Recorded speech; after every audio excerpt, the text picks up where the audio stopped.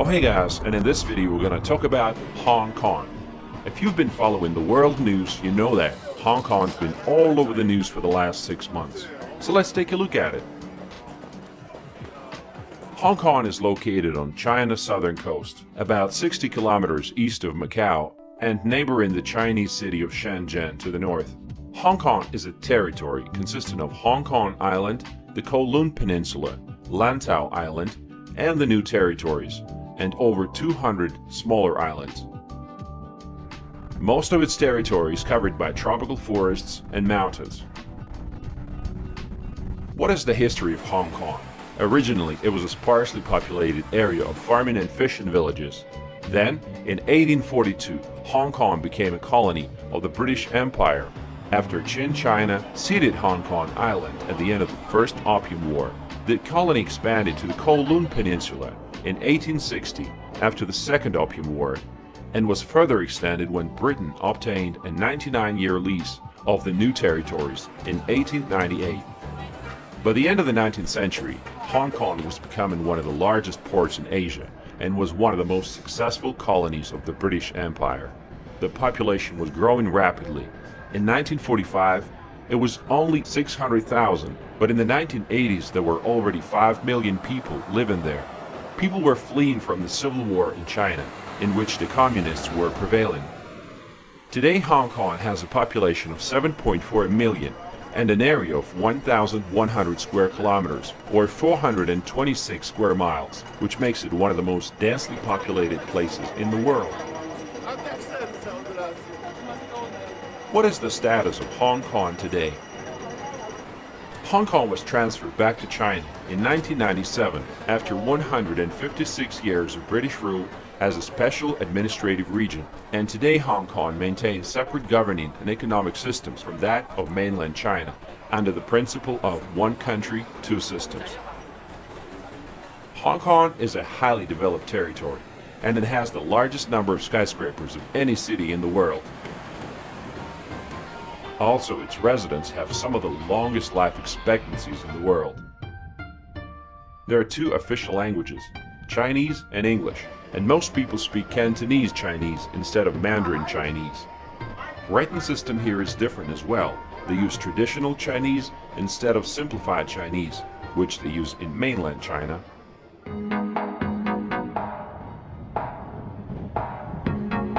When it comes to economy, Hong Kong is the largest financial center in Asia and the third largest in the world after New York and London. And it's one of the 4 Asian tigers. Nominal GDP per capita is $49,000, the 16th place in the world. Today, it has the second largest number of billionaires, 79, second only to New York, leaving Moscow, Beijing, London, and other cities behind. Why is Hong Kong so wealthy? Because of the low taxation, minimal government market intervention, and an established international financial market, which attracts overseas corporations wishing to establish a presence in Asia. It also has ranked at the top of the Heritage Foundation's Economic Freedom Index since 1995. Also, Hong Kong is one of the world's busiest container ports. Tourism is a major part of the economy, accounting for 5% of the GDP.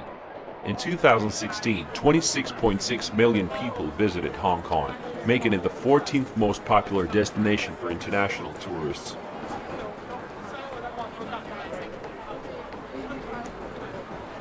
On the downside, Hong Kong is among the most expensive cities in the world, along with Paris and Singapore. The average salary after taxes is $2,500, which makes it a lucrative place for foreign workers. Filipinos constitute the largest ethnic minority in Hong Kong, numbering approximately 130,000 people, many of whom work as foreign domestic helpers. You can see them get together on Sundays in the parks. Over 90% of the local residents rely on public transportation, and public transportation is great. Now, it's a good idea to get a transport card called Octopus Card as soon as you arrive. This Octopus Card is widely accepted on the subway, buses, and ferries, and you can also use it for payments in most retail stores. What are you using to pay for this? Octopus. Oh, Octopus, okay. The MTR subway system is the quickest and most cost-effective way to get around. You can get to most tourist areas of the city by MTR, except for a few spots, which you can only get to by bus or taxi, such as Stanley Market or Aberdeen. Double-decker tram system was founded in 1904.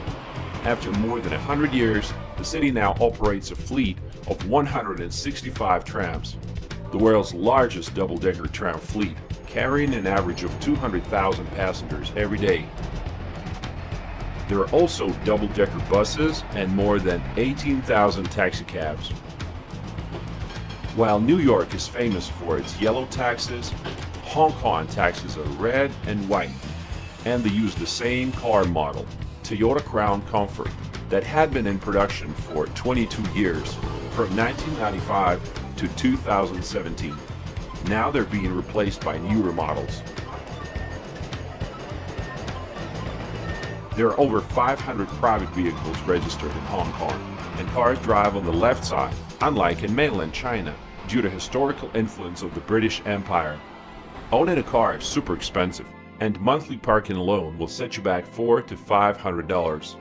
Gas is very expensive too, $2.2 per liter or $8 a gallon.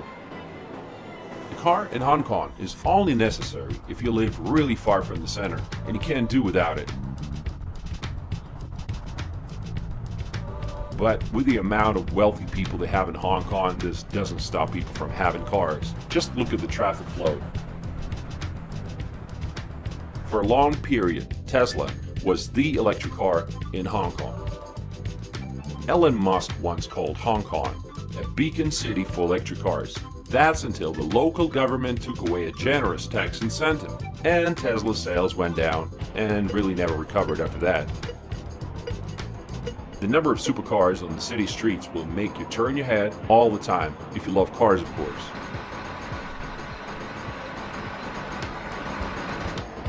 For an additional fee, you can have an extraordinary license plate, something like Beloved, I'm Okay, Original, and so on. On the weekend, supercar owners get together at different remote spots of the island, and they take their cars for a spin. Nice.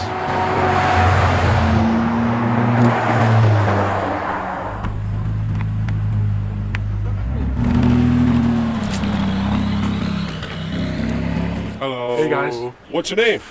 my name is Tim. Oh, I'm Michael. Hello, hello. Are you guys locals of Hong Kong? Yeah. Yeah, we're local. What are some of the cool things about living in Hong Kong?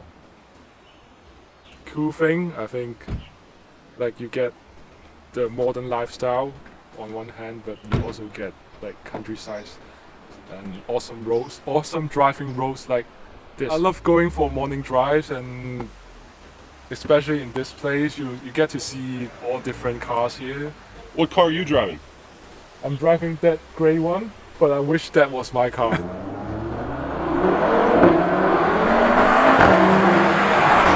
Welcome to Welcome. Hong Kong. To Hong Kong. I've tried driving here and it's really hard. They drive on the left side of the road and roads are pretty narrow, and so it takes time to get used to this.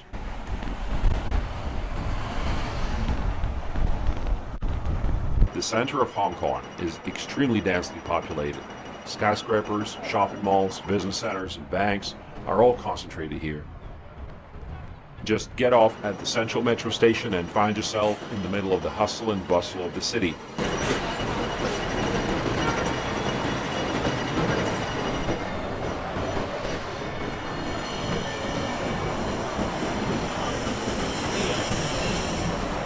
There's this interesting district called Soho, and the name is derived from its location south of Hollywood Road, and it's a district that's filled with bars, restaurants, and shops, and that's not far from Central Metro Station as well.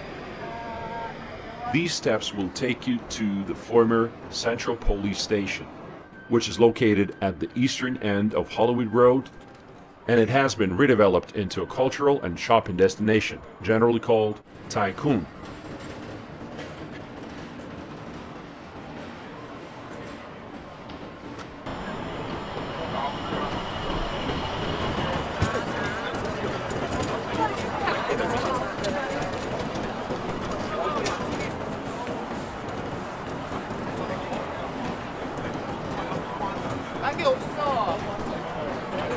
Did you know that Hong Kong has more skyscrapers than New York City? 317 versus 257. But Hong Kong is more than just a concrete jungle. Actually, there are a lot of places to spend time outdoors, enjoy nature, from amazing hiking trails to the sandy beaches where people can get away from the noise of the city. A great example is Stanley. This is a seaside village with a laid-back vibe, popular for day trips. Casual eateries and cafes line the promenade on Stanley Bay. Very popular with Europeans. Let's talk to the locals. So we are now in Sydney. In Hong Kong, it's so easy to travel around from the countryside to the center of the Hong Kong. It's like you can spend 20 minutes, you can travel to different places. I think this is the most popular place we can travel, and also you can take the ferry from Central to like Lantau Island, Lema Island. It's all islands, so you can have a weekend, just really completely different from Hong Kong, center of Hong Kong. Yeah. Beautiful. Thank you for the introduction. No problem. Yeah. Have a good day. Hong Kong is made up of over 200 islands, meaning there are endless stretches of golden sands. Actually, you can go surfing at one of the Hong Kong's beaches. This one's called Big Wave Bay.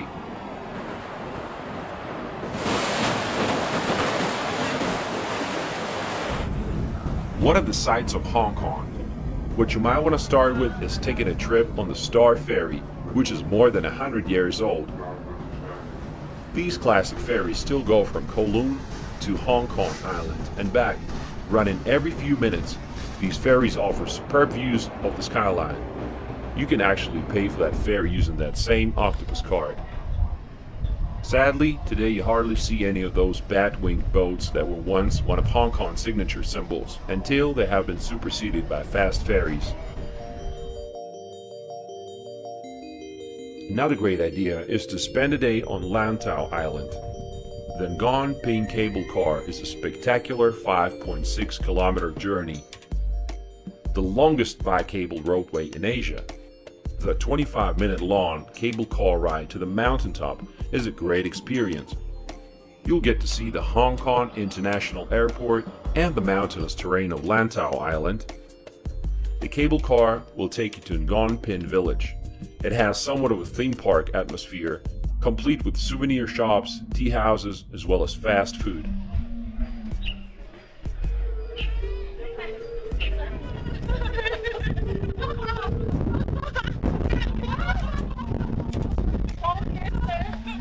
Most people want to take a picture with the big Buddha statue and visit Pauline Monastery. The Hong Kong Buddha in Lantau Island is one of the largest seated Buddha statues in the world, 34 meters or 112 feet high.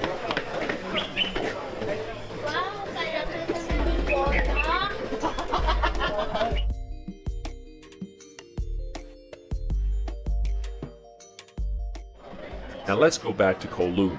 There's lots to see and do here. You can visit street markets like Temple Street Night Market for after-dark shopping. You can visit the fish market. We can get all kinds of fishes for your aquarium.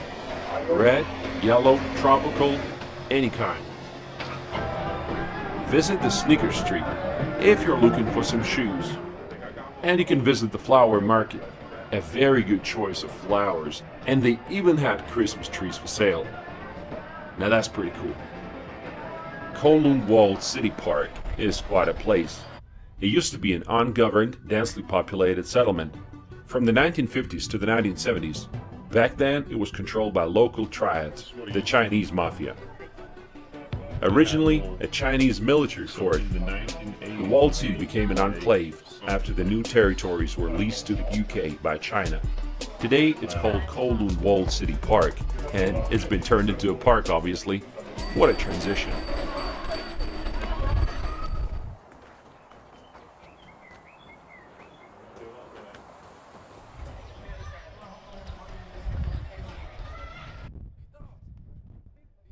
Situated on the Tsim Sha Tsui Promenade, right on the waterfront of Victoria Harbour, Avenue of Stars is a walking road dedicated to the stars of Hong Kong's film industry. It's a very popular place among tourists. Here you can see handprints of celebrities, stalls with souvenirs, sculptures, and the full-size statue of Bruce Lee. I mean, who doesn't like Bruce Lee, right?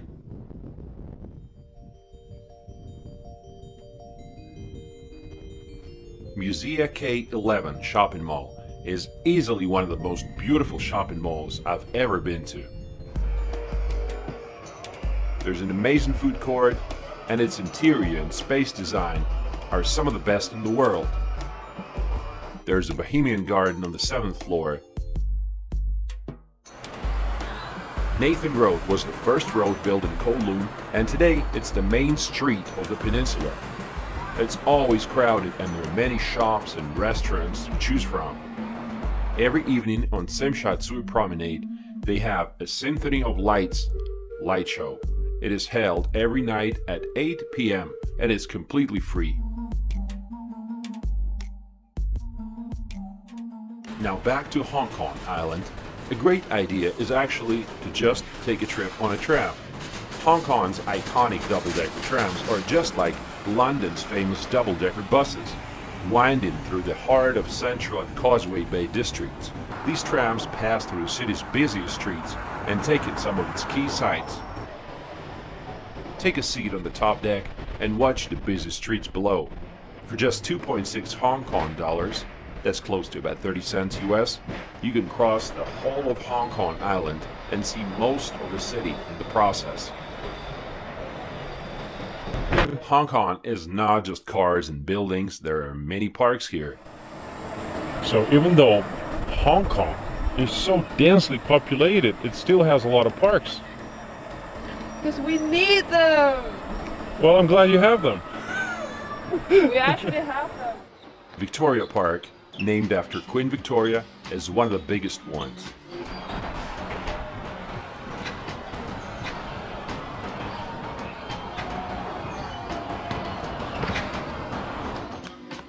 Visitors can enjoy a wide range of sports facilities, from tennis, football, and basketball courts to outdoor and indoor swimming pools. The local climate allows you to spend time outdoors for the most part of the year.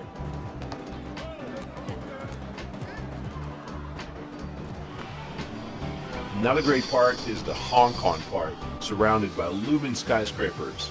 It's a great place for visitors to take a break from the fast pace of the city. The highlight of this park is the Edward Youth Aviary, which is a 3,000 square meter aviary built over a natural valley at the southern corner of the park.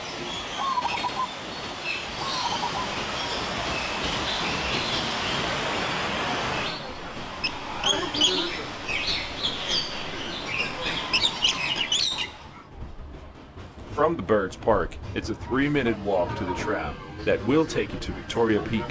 This is the highest point in Hong Kong Island. This peak is also named after the English Queen Victoria.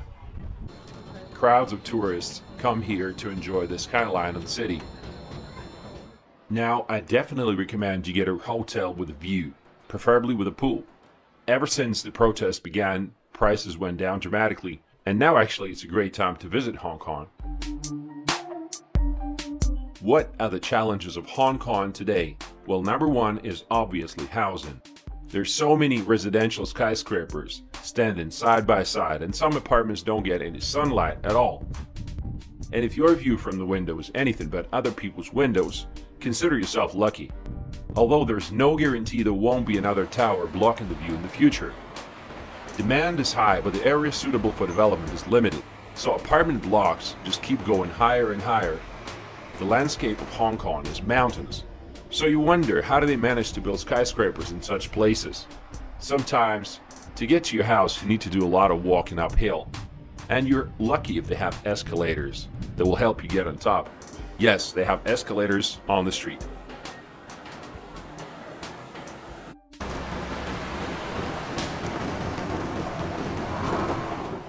And if you want to shop for some real estate, you're looking at 30K per square meter in the center.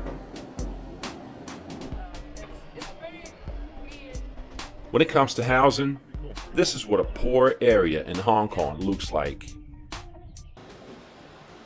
And this is an example of a very fancy neighborhood. But no matter poor or wealthy neighborhood, you're always going to be fine in Hong Kong. Crime is almost non-existent. I know they say poverty brings crime, but not in Hong Kong.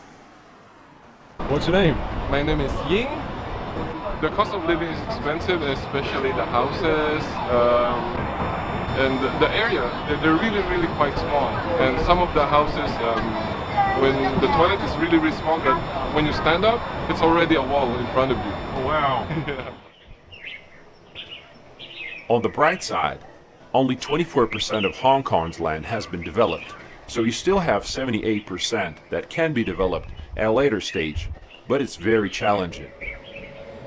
Many people cannot afford to rent, let alone buy their own apartments, so they keep living with their parents. Another challenge is the tensions with mainland China. Is Hong Kong different from mainland China? Yes, they can speak English here, and all the internet services and apps like Facebook and YouTube and Instagram are available.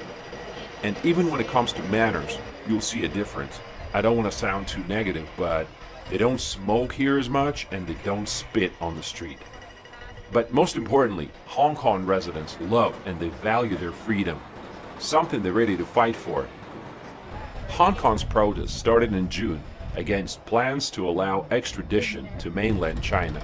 Hundreds of thousands of people took to the streets, and after several months of protests, the bill was withdrawn. But the demonstrations continue, and now they have 5 demands.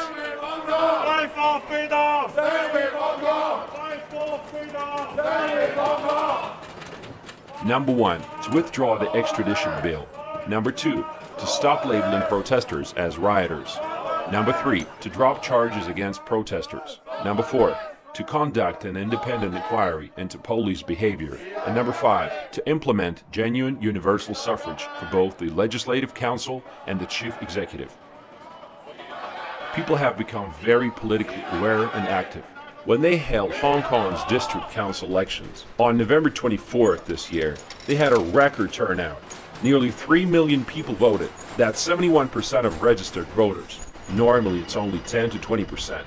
The pro-democracy bloc won 392 out of 452 seats, while the pro-establishment rivals took the remaining 60. Hey, Basie. Hello.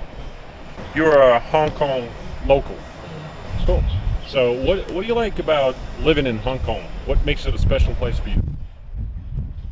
Well, I think the best part of this city is convenience. I mean, I don't drive, I don't have a car, but I can go anywhere, anytime here.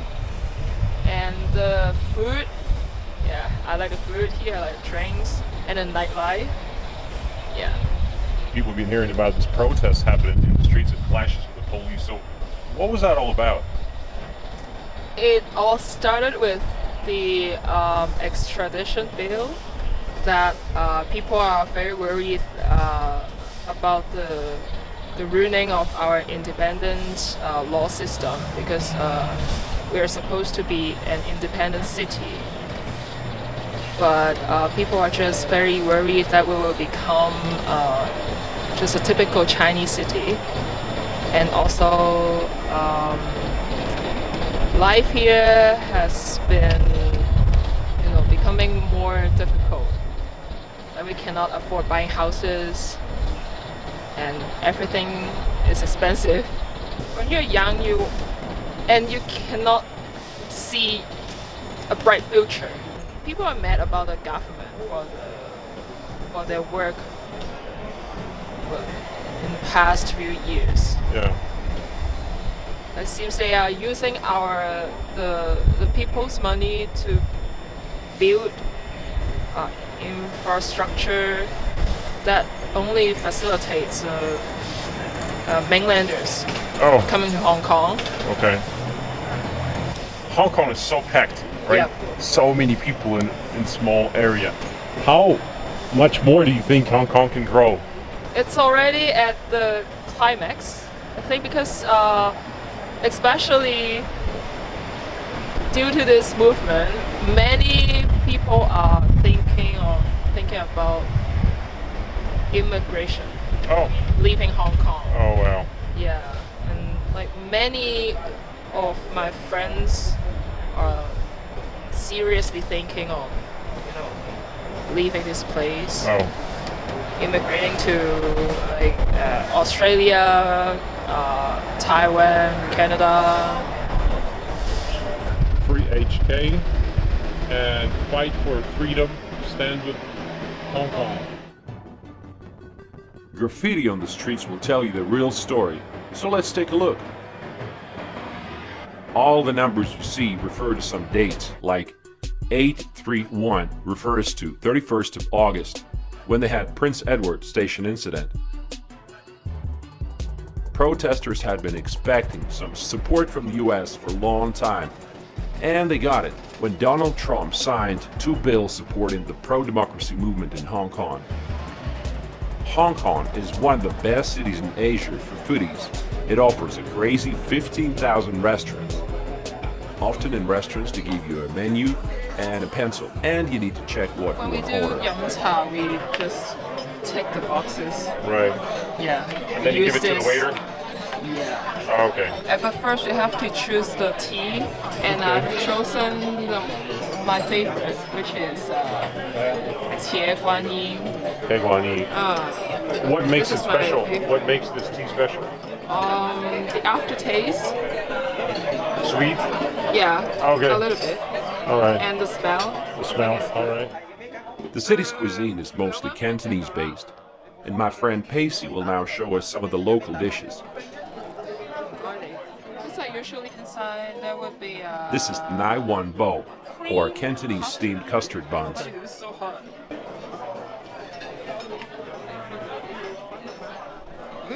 Rice noodle rolls stuffed with pork, beef, shrimp, or green onions, served with soy sauce. Bit like this, and then when you pick something, like this. Oh, chicken feet. Chicken feet is a traditional snack. Dim sum, or steamed dumplings with various fillings. Chicken hot pot. It starts with a dose of marinated chicken stew cooked on a tabletop stove. After all the tasty bits of meat are devoured, water is added to the pot for the next round. And then regular hot potting with the usual ingredients like sliced beef and veggies begins.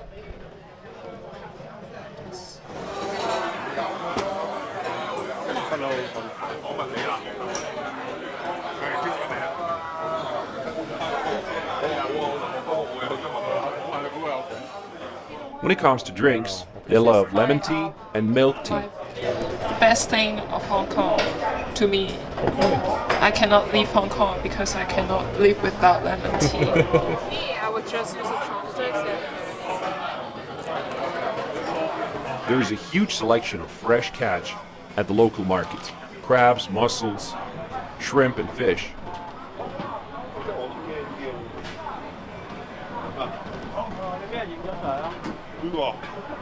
Nice catch. Do you love dessert? Well, then you can try the local favorites, egg tarts and egg waffles. Now let's sum it up. Hong Kong has come a long way from being a Chinese fishing village, and it has been at the top of economic freedom ranking for a number of years. Today, it is not clear whether Hong Kong will be able to retain its independence in the long run, but I certainly would like to think so. What do you guys think about Hong Kong and the protests, and which side are you on? Hey, thanks for watching this video, guys. If you like it, share it. There'll be more videos coming soon.